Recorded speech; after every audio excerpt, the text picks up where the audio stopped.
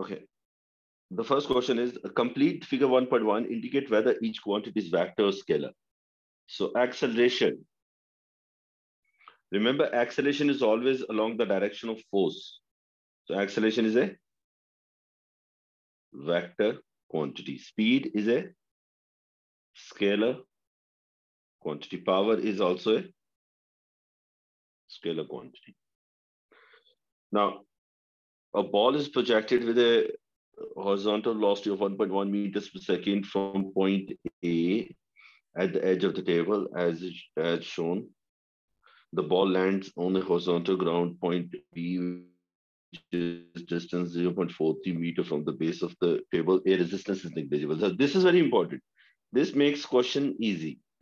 Remember, whenever examiner will give you a We cannot question, say. hello, sorry, Mubashir, did you say something?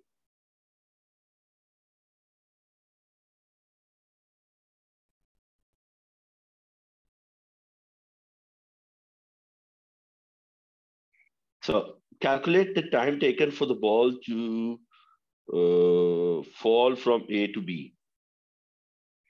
Listen, if this distance is given and this velocity is given, I hope you remember when an object goes like this and there is no air resistance, nothing happens to the horizontal velocity. The horizontal velocity stays same all along. So if an object is traveling 1.1 meter per second, how long will it take to travel 0.43 meters? Formula is time equals to distance divided by speed. So 0.43 divided by 1.1. So is it 0.39 or something?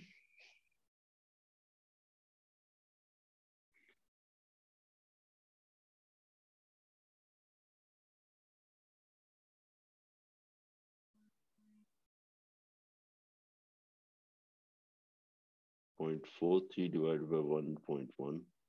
0.391.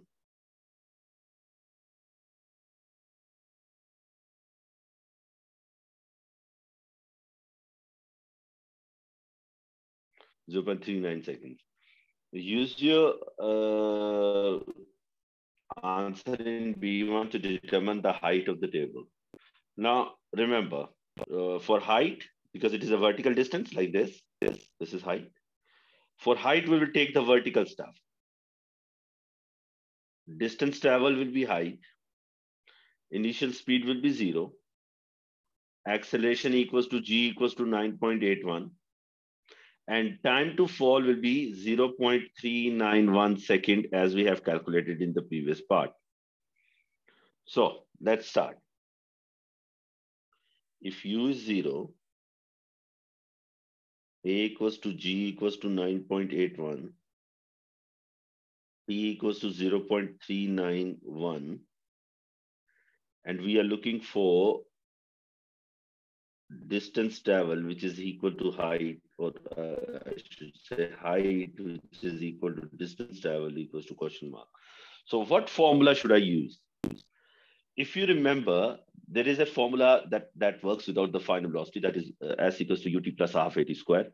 And if u is 0, the formula is height equals to 1 over 2 at square. So 1 over 2 into 9.81 into 0.391 square. 0.5 into 9.81 into, oops, 0.5 into 81 into 0.391 square equals to 0.74988. So in two significant figure, it would be 0.75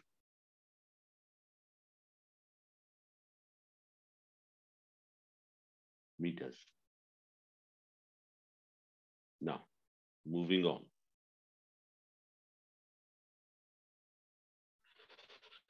The ball leaves the table at t equals to 0. For the motion of the ball between A and B, sketch the graph on figure 1.3 to show the variation with time for acceleration of the ball. The vertical component, SV, displacement of the ball. Now,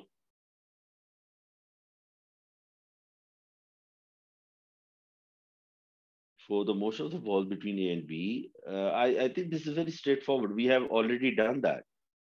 If we go back down the memory lane, we'll find it here.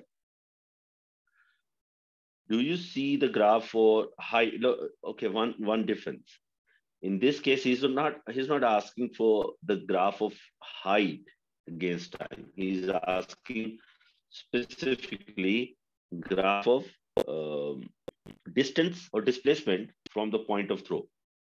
Okay. So there will be slight shape change between the graphs over there. Velocities, horizontal velocity is this, vertical velocity is increasing, but velocity graph is not required.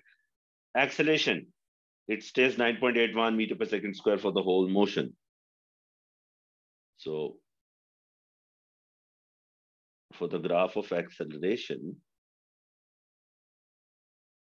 I will go for a horizontal line like this because acceleration is not changing. And for displacement,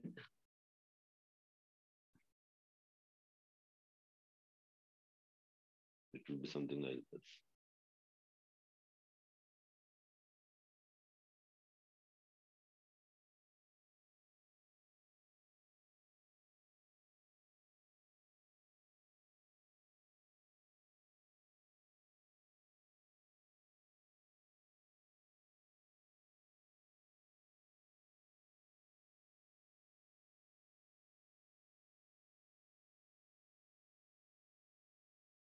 So graph of vertical displacement will be like this because vertical displacement will be increasing with an increasing speed.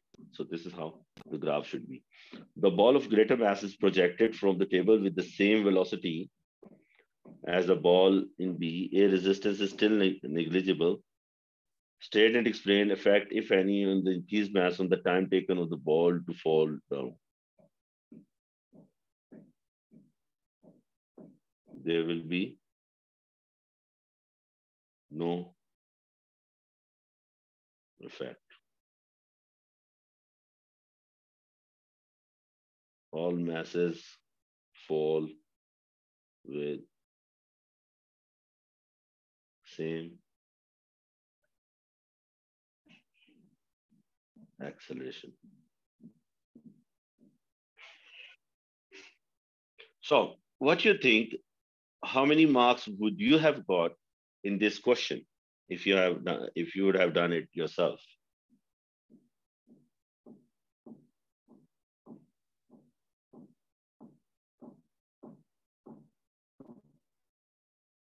Putting it recording.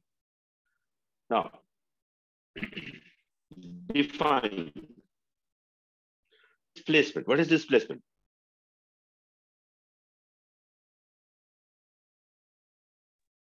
Distance traveled from one place to another. No. That will be distance traveled. You said distance traveled. Distance in a Distance from one place to. Yes. Distance from a certain point. Straight distance from a certain point is called displacement. Distance in a particular direction is called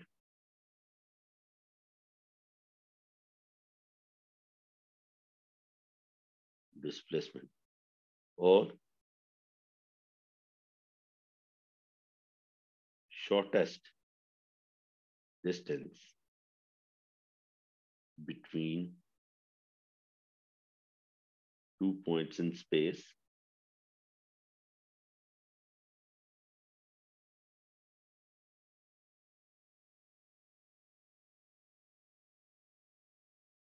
displacement.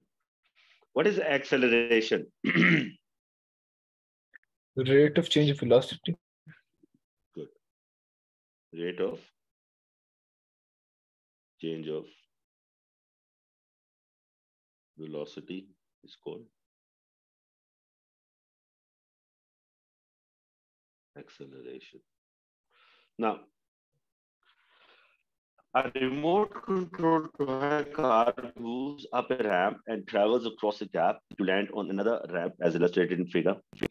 The car leaves the ramp P with a velocity 5.5 meter per second at an angle of theta to the horizontal. The component of car's velocity as it leaves the ramp is 0.46 meters per second.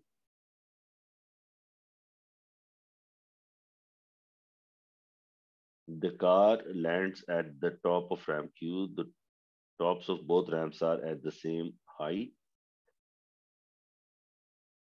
Distance d apart. Your resistance is negligible. Very carefully. Whenever you're reading question, you should read question very carefully. The overall velocity is 4.4. The horizontal component is 4. Total velocity is 5.5. Horizontal component is 4.6. Angle is theta. And distance between the ramp stop is d. Now, show that the car leaves ramp P with a vertical component of 3 meter per second. Now, there are multiple ways of doing it. But tell me this one. If I tell you that the horizontal component of something is 4.6, vertical component is something that I don't know, and the resultant of these two is 5.5, what method comes to your mind as the easiest one to find the question mark?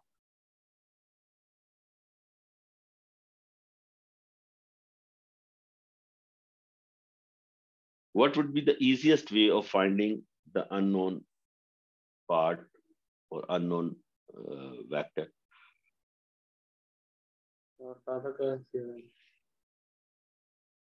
Pythagorean theorem. 5.5 square equals to question mark square plus 4.6 square. 5.5 square minus 4.6 square root.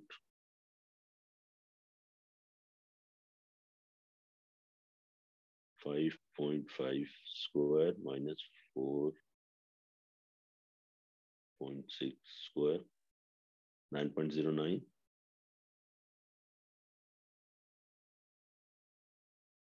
3.01.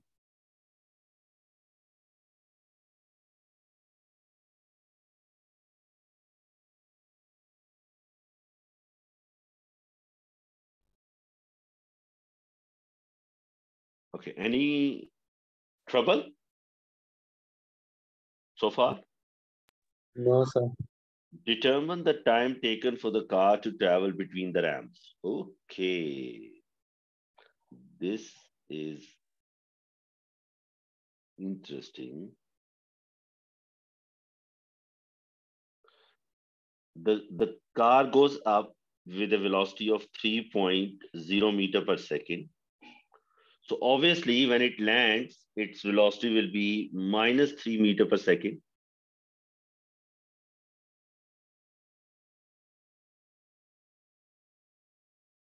And acceleration will be downward minus 9.8 meter per second square. So if initial velocity is 3 meter per second, final velocity is minus 3, acceleration is negative 9.81, and we need time. Who can calculate the time?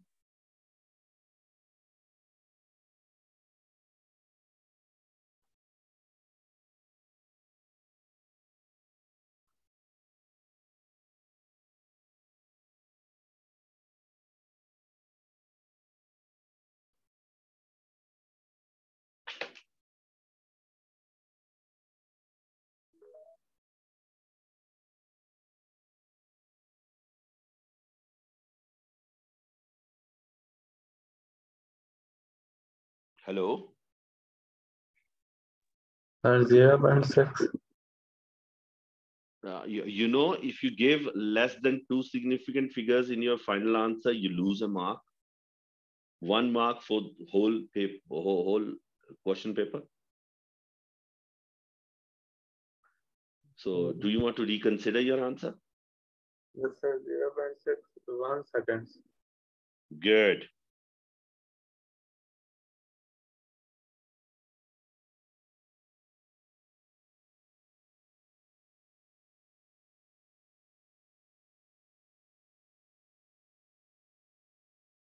Zero 1 second.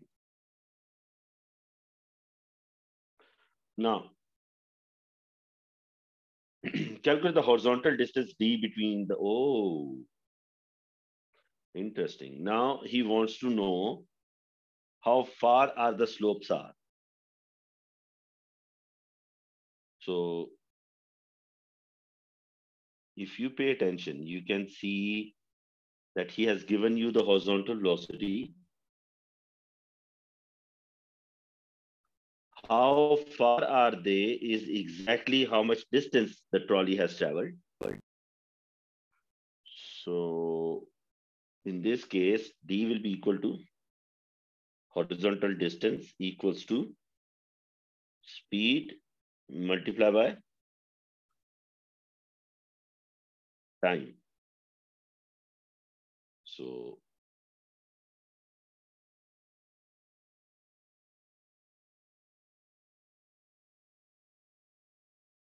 $2.81.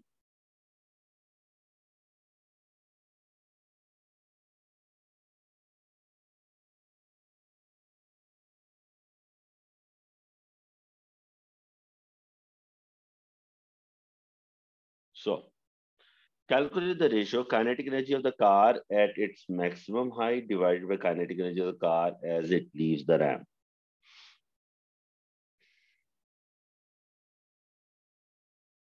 Whenever you have to find ratios like this, there are two ways of the two easier ways of it. One is that you find the kinetic energies or whatever they are asking to find with its full formula in the numerator and in the denominator. 1 over 2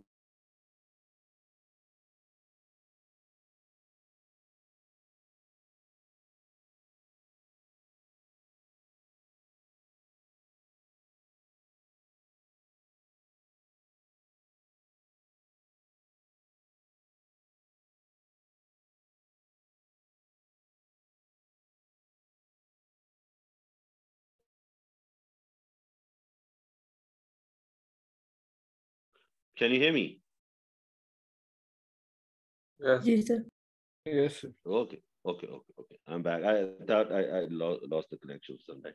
So 1 over 2 into mass into speed and listen, speed at the maximum height. You know, when the trolley will be at the maximum height, it will only be traveling with the horizontal component of the velocity. And vertical component should have become zero at the maximum height. But when it is leaving, it is traveling at a speed of 5.5. So kinetic energy does not bother what is the direction of the velocity. Kinetic energy has nothing to do with the velocity. Kinetic energy is only considering speed. So direction is irrelevant for kinetic energy. So at the top, it will be 1 over 2 into m into 4.6 square divided by 1 over 2 into same mass, so same m. I don't know what value of m is, and divided by 5.5 square. So I can see half get cancelled with half, m gets cancelled with m. And what I have to actually find is 4.6 square divided by 5.5 square. So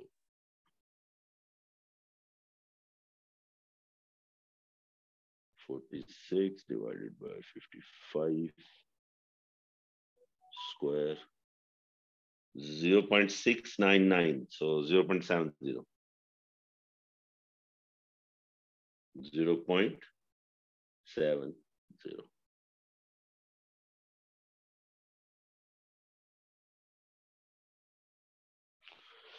Now, the ramp 2 is removed.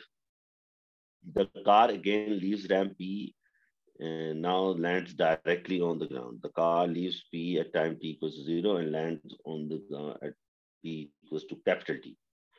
Sketch the graph variation of the time vertical component of the velocity.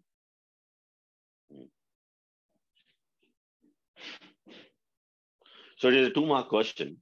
So vertical component is 4.6. So let's say if it is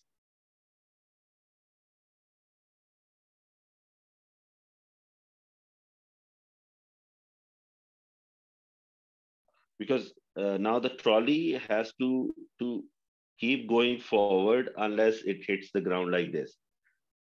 So this graph will be like this one. We did that where the object has to land at a lower point than it is thrown from.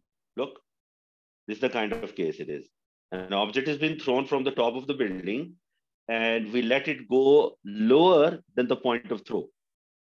In that case, the graph of velocity and time is something like this. So this is the kind of graph that we should be expecting. Because it's a 2 mark question, so we have to be careful about the values. So if this is 4, this is 8. So 4.6 will be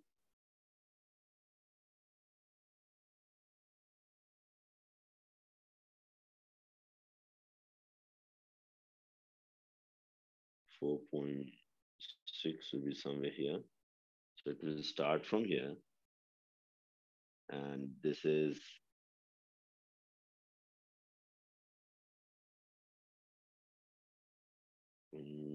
how much time does it take to come back to the same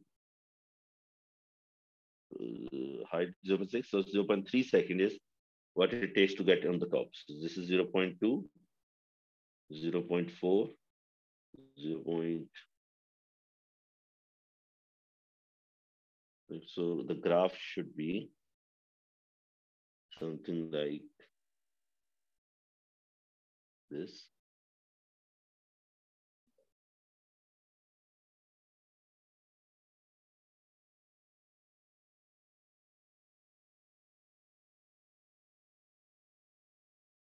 So actual point is that we have to make a graph that is more negative than positive.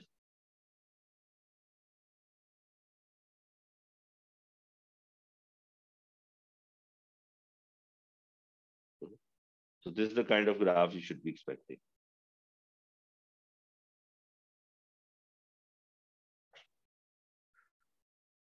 Kinematics is the biggest chapter in your course. Okay. All other chapters are easy to start and easy to finish. Kinematics is most difficult chapter to finish, because examiner actually wants the student aptitude to be developed to the maximum level in this topic. So the only way is you practice more and more past paper and come up with the problems if there are there. So have we discussed a resistance and terminal velocity? Yes, we have. And it is pretty much it for kinematics.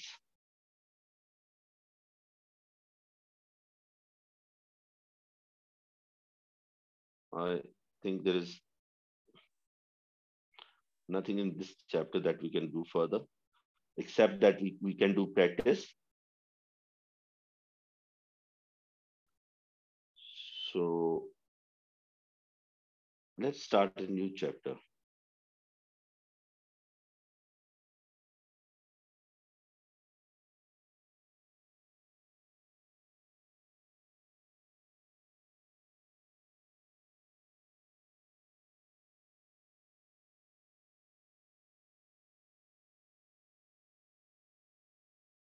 Mm,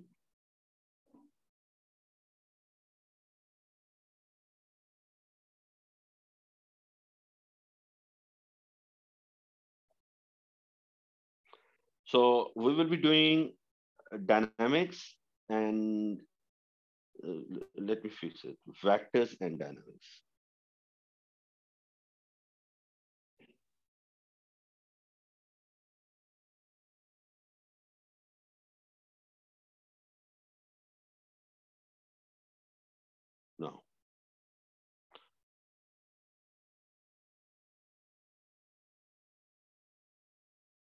What are vectors?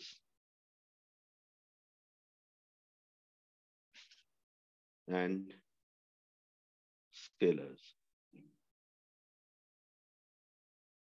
So these are two sets of uh, quantities in physics. There are two types of quantities in physics. One are vector quantities, the others are scalar quantities. Vector quantities, they do not require scalar quantities. They do not require any knowledge of their direction because they don't have any direction.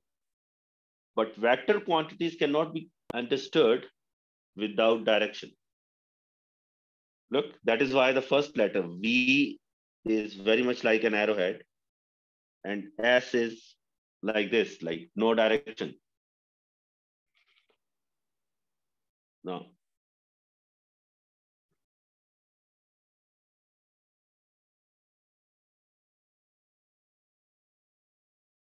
quantities that require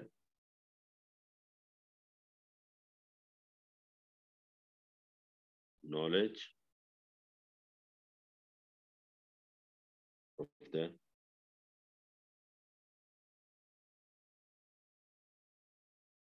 direction for complete understanding are called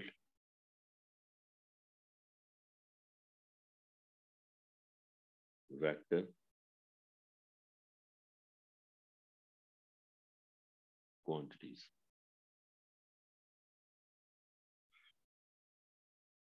Now, scalar quantities.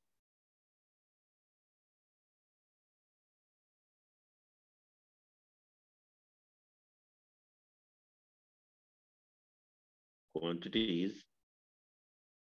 that do not require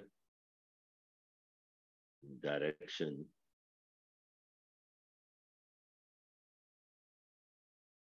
only magnitude and unit is required are called scalars.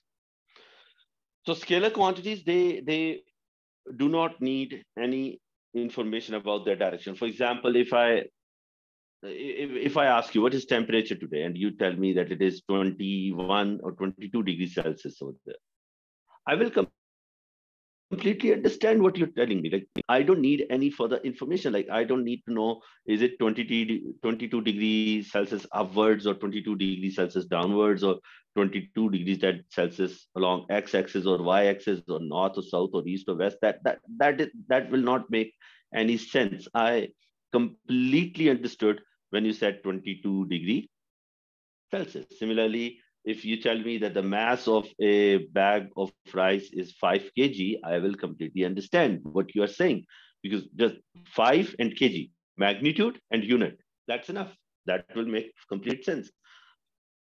But what if I ask you, for example, if you're standing on a road and I ask you, where is the market from here? For example, I'm on a bike and you are just standing on the sidewalk, and I ask you, where is the market from here? And you tell me that it is exactly 2 kilometers from here.